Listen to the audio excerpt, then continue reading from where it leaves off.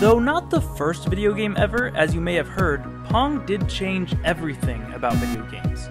Though you could trace its origin from the very second game ever, Tennis for Two, it was a home console called the Magnavox Odyssey that gave this digital ping pong game its first legs.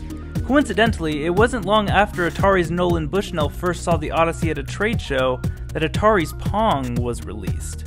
Pong was originally released in a classic arcade cabinet, and I say classic, but it was actually one of the first major arcade cabinets ever. For controls, there were just two knobs, one for player 1 and one for player 2. In the original Pong, you always needed two people to play at all, or at least to have any fun. The instructions were very simple.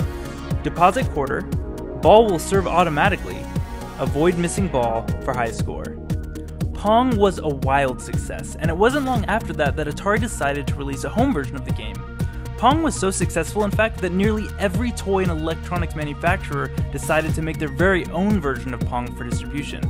This saturated the market so quickly that it crashed the entire video game industry in 1977. Still, Pong's legacy lives on as one of the most iconic video games of all time. So I want you guys to head over to the next section so you can start playing Pong.